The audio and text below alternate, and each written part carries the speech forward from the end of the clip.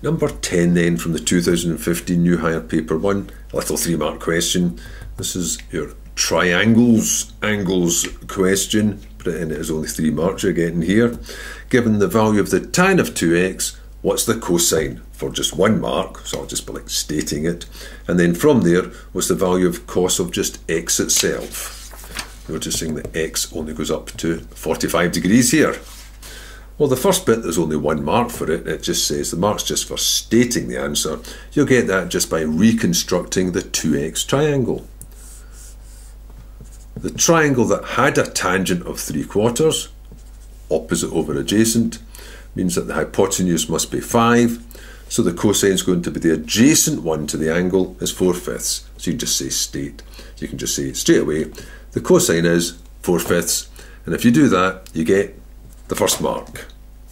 Now the second part was, what's the value of just cos x? So you think, well, what's the connection between cos 2x and cos x? Well, you've got that. Cos 2x equals 2 cos squared x minus 1. And knowing to use that appears to be the first mark. I'm not sure whether it needs to be equated to the 4/5 before you get the first mark. So 2 cos squared x minus 1 equals 4/5 is definitely the first mark in part B. And then the second mark is just for evaluating it. So let's get rid of the 1, get rid of the 2, get rid of the squared. So 2 cos squared x will equal that plus 1, which will be 9 upon 5. So cos squared x will be divided by 2, so that'll be 9 upon 10. Now the final part would just be take the square root. The square root of that is 3, the square of the denominator is root 10.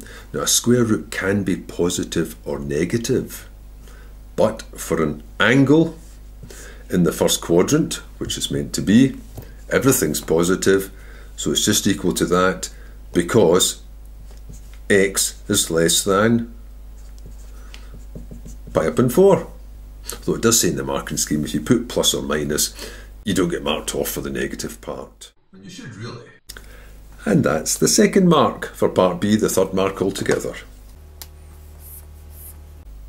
And just looking at the marking scheme again here, yes, you did have to equate it.